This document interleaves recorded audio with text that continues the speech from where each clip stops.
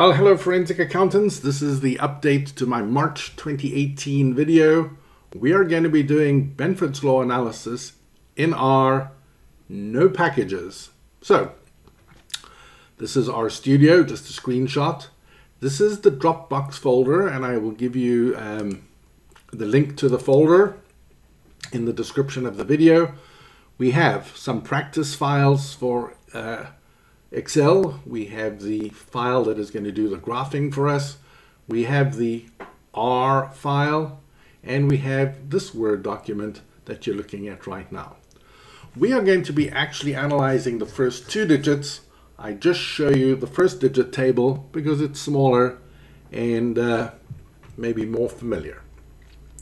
Here we go. The first digits, 1 through 9. This is the count. And of course, I'm going to show you how to calculate this. This is the count. How many numbers began with a 1? How many numbers began with a 9? This is the actual proportion. The count divided by the total number of records. In this case, 3,143. This is the Benford's law expected proportion. The difference, actual minus Benford. The absolute value of the difference. Negative numbers become positive. The mean absolute deviation, which I'm going to use to assess conformity. And this is my Z or my Z statistic, which tells me whether my difference is statistically significant at the 5% level. This is what I'm aiming for. A first two-digit graph going from 10 to 99. These are the Benford's law proportions. These are the actual proportions. And indeed, this is quite a good fit. R, file, recent files. This is the one that you have in the Dropbox. Here we go. I'm going to assume that you're familiar with some of these things like options. No scientific notation, thank you very much. Over here we go, set working directory. This is in file. I'm going to get my data straight from this website. But this data set is in the folder as well. And now, here we go. My table is going to be called people, and I'm going to read this file. Let's just go see what is in this file. It is actually a CSV version of this. County populations 2010. I have the state identifier, a county number, a county name, the area in square miles, and the population according to the 2010 census. This goes all the way down 3,143 records, and I'm going to test this against Benford's law. I saved this file as a CSV file, and that's the file that I'm going to read. Just remember, when you save as a CSV file, all these commas have to disappear, as do any pound signs from any formatting. So, it's putting it in. People, read the CSV file. It does have headers. Now I'm doing some checks and balances. I want to know whether the field people 2010 is numeric. It's going to tell me it's integer. That's good. I just want to know what the field area is, and it's going to come back numeric as well. If my field was not numeric, I'm changing it to numeric over here. I want to view the table, and I want to give me the column names. This is just for me to know that I'm starting the process off correctly. And it's a little tricky to get the right one here. Here we go. Highlighted that, run. Beautiful. Here's my environment. I have my table, people. That many records, that many fields. Here it is, people 2010. I can see that it's numeric. It's right justified. Area, name, number, state. It's looking good. People are integer. Area is numeric. Things seem to be looking good. The column names, I have all 5 over there. Everything is looking good so far. Now I'm going to be doing a few checks with some descriptive statistics, just something simple. Just want to know that things are running good. I want the descriptive statistics, and here we go. I have the maximum, minimum, total. And if I have any check figures, I want to run these by and see that they agree. I want to know that I've read the file correctly. I'm still doing some summary checks. Be careful when you highlight. You don't want to pull characters from the one. Here we go. I now want to look at the structure. That's what STR is. The structure of this table called people. I want a summary, which is going to give me some cutoff values, first quartile and the like. And in this command, I'm going to delete all records less than 1 penny. Here we go. Minus people, and indeed it's going to take out any records less than 1 penny. In the book I talk about whether we should delete numbers less than 1 penny or less than 10. You can delete less than 100 if you like, but this number needs to be an integer power of 10. 10 to the power minus 2 or 10 to the power 0, 10 to the power 1 and the like. So let's just run this. Here we go. I'm getting the structure over here. There it is, structure people. It's a data frame. It's giving me some values to go by here. I just want to know that everything is good before I run it. Summary, this is a nice command. Minimum up to the maximum. And it doesn't tell me that it's deleted it, but it has deleted all the numbers less than 1 penny. In this case, I don't have any numbers less than 1 penny. So now what I'm going to do is I'm going to multiply all numbers between 1 penny and 10 by 1,000 so that I move the decimal point to the right and my digits move to the left. So that when I extract the first digits, I don't end up with a decimal point upsetting my little party. I'm going to run this. There are no numbers between 1 cent and 10, so nothing's actually going to happen here, but it will in the next. Now, here we go. Every time I grab here, it wants to actually move things around, so just be careful. Now, over here, I calculate the first 2 digits of every number. I use the substring command, start in the first position, and go the first 2 characters that you see. This is actually a text field, so I change it back to numeric over here. And then I count how many of each first 2 digits I have. I put it into a nice data frame, and this is the heart of it. And watch how fast we're actually going to execute for 3,000 numbers. There was no delay over there. And I have my really important things in this thing called first 2-digit count, but watch what's happened here. I have inconvenient field names. So R gave it these field names. I'm not too thrilled with them. So over here we rename those fields, and Control Z. I rename these fields. Let's run. And again, if I click on first 2-digit count, or I go look up here, the field names have become much more manageable. Now, something could happen in that I have 129 numbers beginning with 10, but I might have no numbers beginning with 93. In which case, right at the bottom here, it's going to count to 92s, it's going to count to 94s, but it can't really count to 93s because there are none of them, in which case I'm not going to have 90 first 2 digits, I'm going to have 89 of them. And what I'm doing over here is I'm just doing a little check. Do we have a count of 90? And and if I add all these up together, do I actually get a total of 4,905? And if these 2 conditions are satisfied, everything is probably working quite well. Otherwise, I want this warning. So it's actually going to do a very quick check here, and I don't get any warning below. And now I'm going to go in and start creating this Benford table. So I'll join them at the end. Here we go. I combine them over there. Sorry about that. There we go.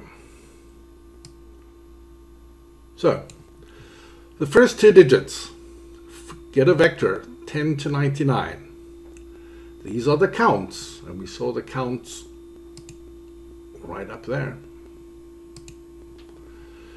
Total obs, how many records do I have? In this case, 3,143. It doesn't show it here. There it does. The actual proportion, the count divided by total obs, the Benford proportion, the Benford's law formula, the difference, actual minus Benford, the absolute difference, give me the absolute value of the difference, and here I'm calculating the z statistic in 2 steps. Here we go. You can see I'm rounding to 6 digits, and I'll go back to the Word document rather. Here it is. Measuring conformity using the z statistic. I'm going to be calculating this, but I have a big wrinkle here. Minus 1 over 2n. The term is a continuity correction term and is only used when it is smaller than the first term. So this would become unwieldy to program. So all I did was I said, hey, I'm going to subtract it anyway. And then if the z statistic is negative, I'm going to turn it into a 0. This is a bit of a shortcut. I'm going to be off. I'm going to be off by an average maybe 0.001 or 0.002, but it makes this so much easier. I'm just going to run it that way, and I'll show you a little workaround if you like. I'm going to run them. Run. Execution speed, phenomenal. Good job. Again, I do some checks over here. I need to combine all these so that I get a nice data frame or a table. And I want to see the first 5 records, the last 5 records, and I want to see the structure, and I want a little summary over here. This is maybe superfluous, but it runs so quickly. Here we go. I can see the first 5 records. Everything's looking good. I can see the last 5 records. I don't see any warnings. The structure, I get a sort of a full report as to what's happening over there. And again, I get a summary of the count, the smallest count, the largest count, and so on. 2 more things to do. I need to calculate the mean absolute deviation. I need to see what my conclusion is, and I need to write my results to a CSV file. So this mean absolute deviation here, I'm calculating the mean absolute deviation, and then I'm going to this table, first 2 digits, and I'm getting the conclusion, close conformity, that one, or one of these. I'm getting one of these 4 conclusions, and it's rather nifty over here. This is an if statement telling it to find what conclusion is correct, and cat means give me just a statement, our conclusion is, and this means write the results out to a file. I'm going to run, and here it is. Our conclusion is acceptable conformity. It has written the results out to a file, and in my case, it has gone here, and let's go down to R, data. Here it is. It has just run it. There we go. I have these results. I have the counts. I have the slightly incorrect Z, But what I can do is I can take these counts. I really just need to take the counts. Can do a copy. I can go to that file called the Negrini cycle. Here it is. We go back into Dropbox.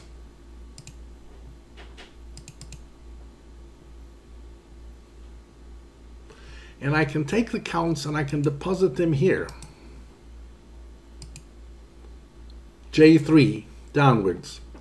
And indeed, the rest of this whole Negrini cycle will be incorrect, but this table will now be correct with the Z statistics perfectly calculated, and my graph will be in first 2. I'm going to zoom it down a little bit. There we go. We actually have exactly the result that we're aiming for right over here. So I have the table in tables. I have the graph in first 2. And I'm done. I'm going to zoom this down a little bit and go down. And now I'm going to go, I'm still in R. This is the purchasing card data in my book, Forensic Analytics. This purchasing card data is run through about 10 chapters. And I'm just going to show you how to analyze the purchasing card data in R, and then we're done. So I can go home, and we can see we have this number of rows. Widen it a bit there. We have this number of rows. This is the data, and I'm going to analyze it in R. You can see that it's called 2010C. I kept the name as close as possible. I even called this people 2010. It should be amount, but if I call it people 2010, the R code will execute. If you want to call it amount, be my guest, but you have to change the R code. So I'm going here. I have to make one little check. I cannot have this file open if I'm going to write it again, so it needs to be closed. Otherwise, R gets very unhappy when it has to overwrite an open file. So I'm going to clean this out, edit, clear console, environment, sweep, clean, history, clean. The code is good, but I need to change the code here. So I'm not using the in-file statement over here anymore. The pound sign means now it's just a comment. I need to, this is no longer a comment, but this is. And that file was not called 2010A. It was, I can leave it as A over there, but it was called 2010C. Here we go. And so it's going to read the 2010C instead of 2010A, and let's watch the speed of execution. I'm going to close these, and I'm going to close these.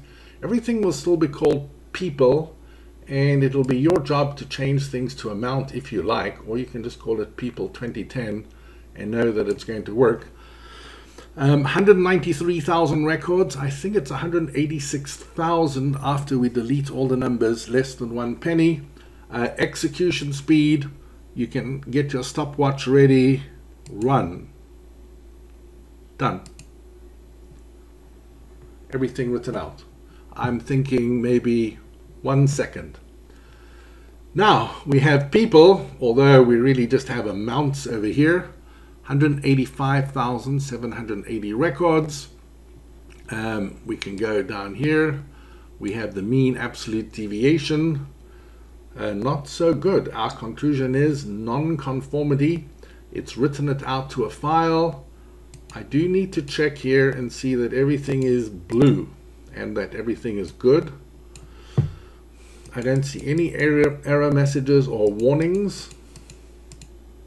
Structure looks good.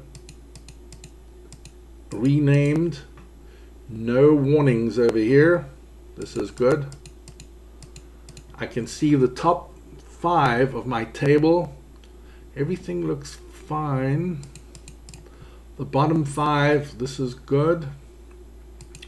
No warnings about first 2 digits not being there, conclusion not conformity. It's written it out to that Excel file. Let's go here. I need to be not in R, but I need to be in C. I need to be wherever that working directory was. Here it is. Data. And let's go Benford first 2. Open. Here it is. Now I have a pretty decent table over here. The Z statistics will be slightly off. However, as the number of records gets bigger, like 200,000, remember it's subtracting minus 1 over 2n. That little adjustment becomes smaller and smaller as the number of records gets bigger and bigger. So here we go. Oops, I wanted the counts. I have the counts over here. Copy. Where's that Negrini cycle? I can just override it here. Paste. The new counts, everything has been recalculated. First 2-digit graph, there she is. Execution time 1 second. Pasting into Excel, I don't know, a minute. And now I'm at the point that I have exactly this graph which matches with this graph in the book. It just doesn't point to the 3 largest Z statistics. And the way I can get the 3 largest Z statistics quite easily, I can go into over here, I can go back to the table. I can go to the Z statistics here. I can do home, conditional formatting, top bottom rules. You have to click top 10, but you can change top 10 to top 3. And now in red I have the 3 largest Z statistics identified. It's the first 2 digits, 24, 47, and 50. And in the next chapter, chapter 5, I talk about how we are actually going to use this. So 24, 47, 50. This is how we do everything in R. No packages, nothing in the library, just using R base. I hope you've enjoyed it, and I've enjoyed writing the code and sharing it with you. And so from me to you, it's thank you very much, and I'll say goodbye at 23. Bye.